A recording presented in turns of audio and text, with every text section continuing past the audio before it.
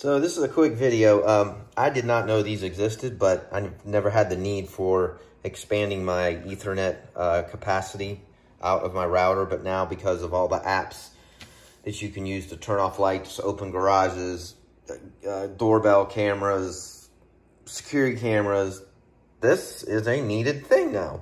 So this is a 5-port Gigabit made by T-Link desktop. They call it a desktop switch.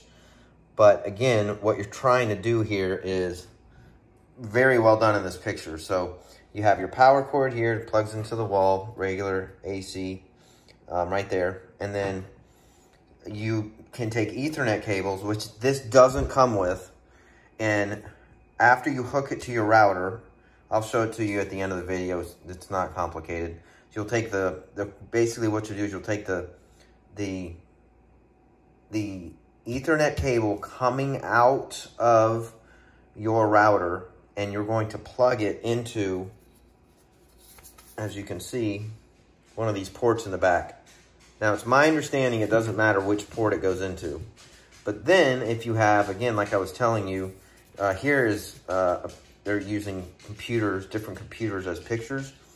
The application I'm going to use it for is because of what I just told you, all these other gadgets that I now have in my house. So there is some run speeds here that they talk about, and believe it's right here. Yeah, so when it's on, that green light will turn on, and it will be green. You can mount it, so it has these little mounting holes in it if you want to, like, for example, I don't know, like hang it on the wall like this. I don't see the reason for that. And then they do give you these felt feet that you could put on the bottom if you don't want to scratch a nice surface. So what I'll do is I'll move over. I'll put a link in the description below. I bought it on Amazon for $10. It was super cheap. There's some of the specs on it if you're into all this stuff as far as speeds and things like that. But again, what I'm going to do is hook it up in the closet where all my cables run through my house, and I'll just show you how the wires run.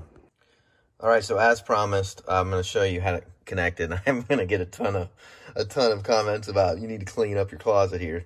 I had to disassemble some things to make this work right, but I just wanted to show you in the end. So this, again, is my modem. But this line is going into my,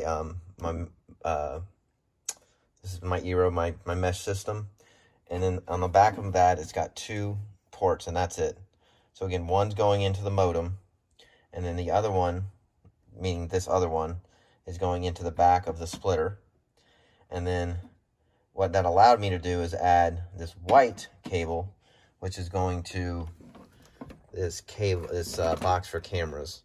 And then I also can control my garage door and then lights and a few other things. So I can plug that one in here, and then I still have 2 left if I need it. So I know this is very jumbled looking and not ideal.